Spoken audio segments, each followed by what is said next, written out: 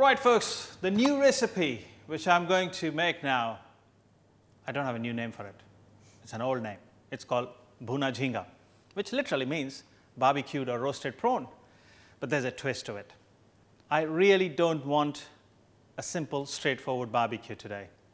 Certainly the weather is not dictating that, and you would know it because we are all indoors. So far you have seen me cook on my own, and once in a while poor Dan, he gets dragged in, but he cooks and I talk. But I just thought enough is enough. I should bring in some more people to be with me and be here. But guess what? This hunt didn't go on for very long. I found two lovely, lovely people. You will really like them. The cutest couple of this era. Let's bring them in. Rishi and Manrina. Welcome, Thank guys. You. Hi. Thank you, So Atul. good to have you here. Thank you for having So us. excited to be here. When did you came back from the honeymoon? Tell us that. Just about 6 months ago. Really? Yeah, 6 months ago we got married.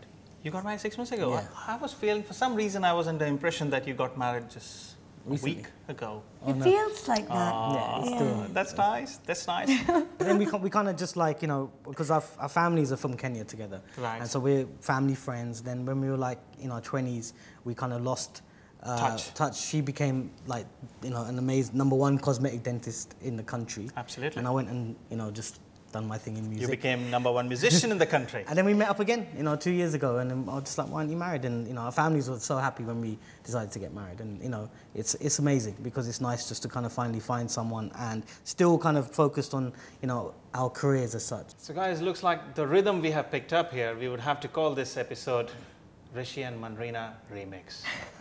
What do you think about it? Yes. Well, on that note, we should get cooking. For roasted prawns, following ingredients you're going to need: 8 large prawns peeled with tail retained. For marinade, 100 grams of basil leaves, 50 grams of coriander leaves, 50 grams of mint leaves, 1 tablespoon of fine chopped green chili, 1 tablespoon of fine chopped ginger, salt to taste, 1 tablespoon of vegetable oil, and about 2 tablespoons of yogurt. To stir fry, 1 tablespoon vegetable oil, 2 heads of bok choy leaves, 1 teaspoon ginger fine chopped, 1 medium red onion thickly sliced, 20 mange cut lengthwise, 5 or 6 asparagus cut into batons, handful of mung bean shoots, 10-12 coconut slices, 1 tablespoon light soy sauce, 1 tablespoon fish sauce, 3-4 tablespoons coconut milk, 1 pinch of sugar, 10 coriander sprigs, and 10 shredded basil leaves. So what I'm going to do, folks, is just to make a marinade, a quick one. I'm going to use these 3 herbs, okay? And I'm good at chopping, so I'll take that job, okay? And just a rough chopping, actually. It's quite fast, actually. Amazing, yeah. Okay, so that's done. That's coriander. And this is basil, Thai basil. So we'll take that as well quickly.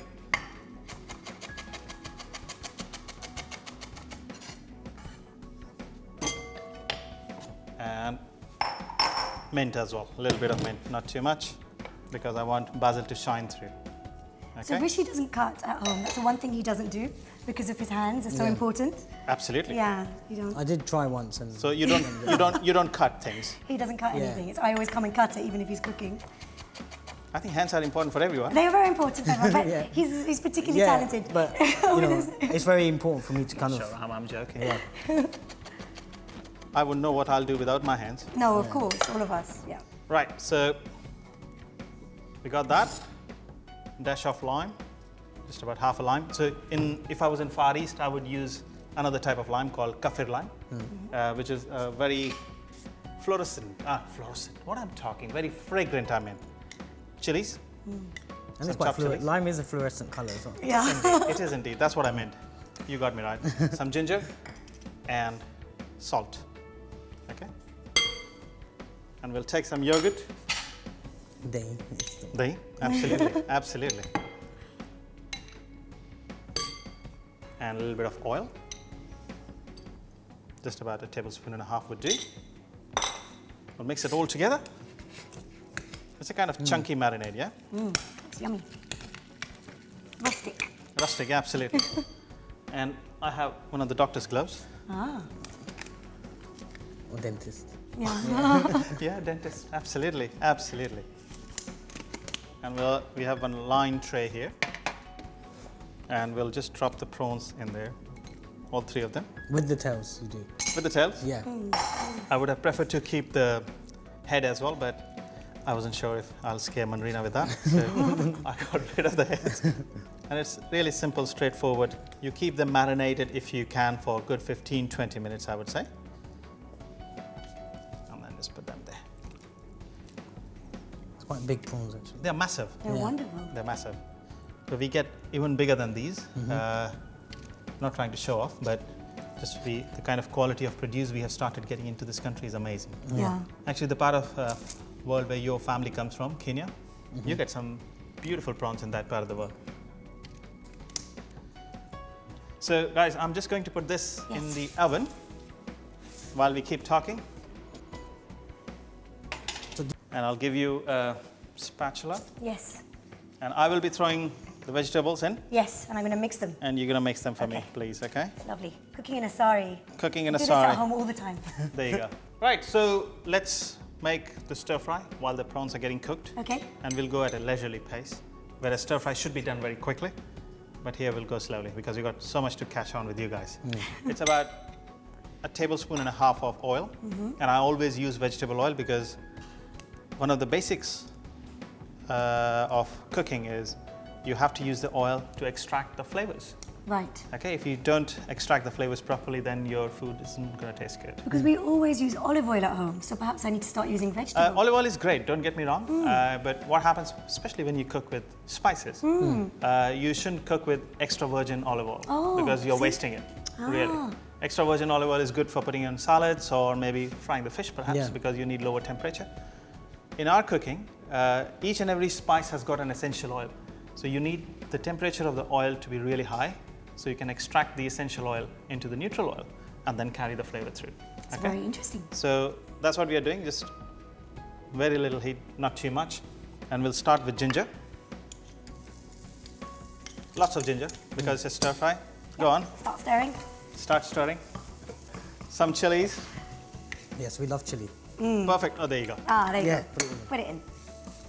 It's good for your metabolic rates. There you go. Doctor's telling you, not an apple, but the chili. That's it.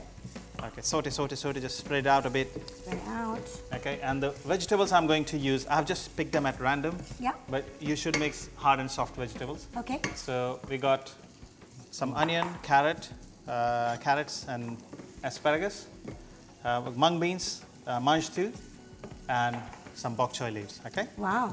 So we'll start with carrots and onion. Should I constantly be stirring? Yes, please. Yeah. Stirring is good, Yes. as far as cooking goes, Yes. not beyond. No. Keep stirring from Well, top to bottom. Yeah. A pinch of salt can go in, Okay. just because we've just added onion. Yes. So what happens when you add pinch of salt, especially to the vegetables, Yeah. they get cooked at a faster pace Oh, really? because salt helps to draw the moisture out. Right. Especially in the case of onions, if you cook a lot of Indian food at home, Yeah. we Indians basically, or at least Indian subcontinent people, we cook a lot with onions and we saute onions to a certain color to get a desired color of our sauces. And if onions take very long time, it gets very boring. Fine. Whereas if you add salt, it just quickens the process a bit. Okay, that's good. From here, we'll add mange too and some of the bean sprout. I'll hold some back because We love we'll need bean it. sprouts as well. Yeah. That's healthy. Yeah. Very nice. Because we don't eat too much pasta, so it's as an alternative to rice or pasta. Bean sprouts are quite nice. Really? They're still quite filling and Yeah. feels like. Yeah. Perfect, perfect. Some coconut. That's unusual, isn't it? Coconut. Yes. So the good way to do it, can I just show you Yes. quickly? Yes. The best is to just go quickly Ah, fine. and then just turn it slowly. Ah. So you have to just turn it from one way to other. See, no one teaches you how to stir. Exactly. It's inherent human nature. We all know how to stir. Yeah. My wife tells me that. I'll get beating at home today. Right, so at that stage, we'll add some of bok choy leaves and we've got some chopped basil as well in there. Amazing. I'll hold on to a couple of those. Yes. As soon as it starts wilting, Yes. we can add the sauces, pinch of salt, pinch of sugar, Right. we find that way we can eat a lot, but still stay quite lean. Okay. So we replace it. Quite often we look for replacements like bean sprouts or lettuce, and so I'll get the mini lettuce, like mini lettuce gems, and then we'll use a lettuce leaf. Like chili chicken and and use it as naan or as a wrap. Fantastic. Sounds very, very good. Yeah. What I added just now while you were talking was some fish sauce and soy sauce. Okay, and I always use dark soy sauce. I like that. I had not added a pinch of sugar, so that goes in.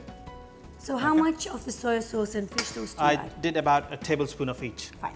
Okay, another pinch of salt as well. And coconut milk goes in now, okay? Very little, not too much. Now mix it really well. Stir it. Fast. I know, I'm worried it's going to like overflow. Oh, I'm under pressure. Come on, they're calling you for MasterChef now. I know. Much easier to do. My parents are watching as well, yeah? Our whole family's going to be watching. I'm just going to add a little bit of coriander sprigs as well. Actually, that's the worst. I have my in-laws watching this and judging my cooking. They always say, cook, let's see, as a joke when we got married. Yeah. Now they can really see. So, here we go. The prawns are ready, guys. Looks amazing. Wow. Smells amazing. Beautiful. Looks nice. Looks amazing. Now, one trick, as soon as you have taken stuff out of the oven, Just meat, eat it. especially the meat, eat it is one thing, and always squeeze a little lime on top. Of course. It basically just does some magical transformation and the flavors come about. And this is also pretty much ready. So let's plate this and get eating. Normally I would recap quickly, but you know what? We'll recap in a moment. Let's put the food first on the plate. Presentation is everything, isn't it? And the taste.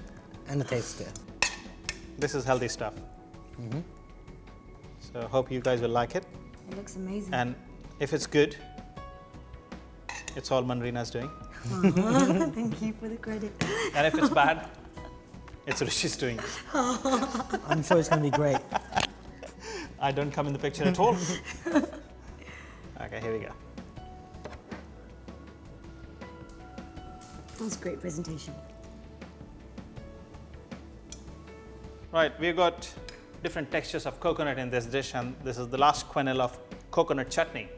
The recipe is on the website. You can follow that. Straightforward chutney. I'm not going to bore you with that. And I put some asparagus stroke coriander cress on top. Mix up those two. And a little bit of pepper.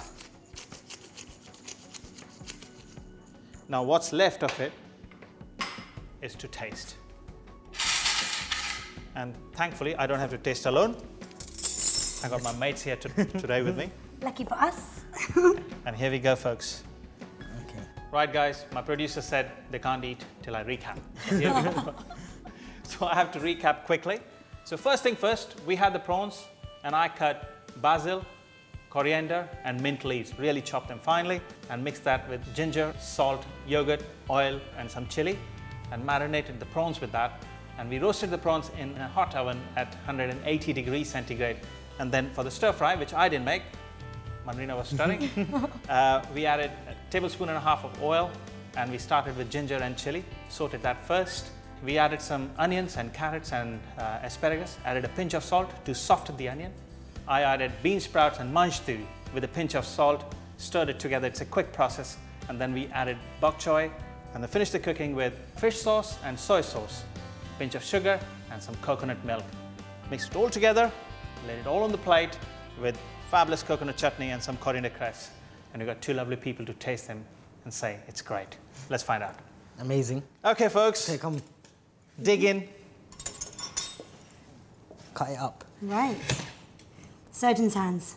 Absolutely. No pressure. What do you call forceps, yeah? Yeah. Looks great. Go on, Rishi. Dig in. Very nice. Like it?